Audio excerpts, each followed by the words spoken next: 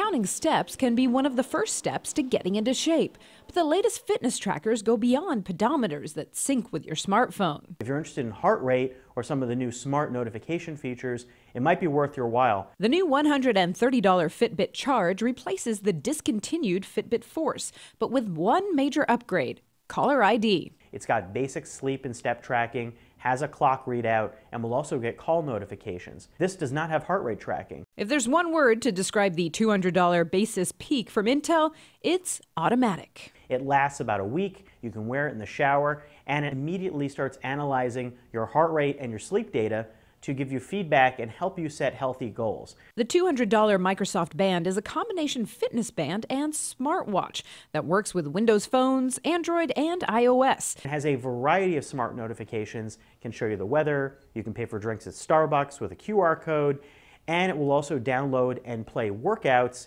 and have heart rate measurements, sleep tracking, ability to sense UV.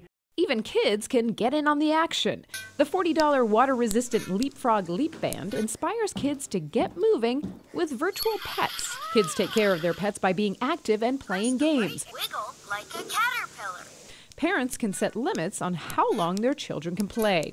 And let's not forget the other member of the family. The $99 Whistle Activity Monitor attaches to your dog's collar and tracks how much your dog walks, plays, and rests. It sends updates to your smartphone so you can keep tabs on your pup even when you're apart. For more tech gift ideas, visit CNET.com and click on the Holiday Gift Guide. In San Francisco, I'm Sumi Das, CNET.com for CBS News.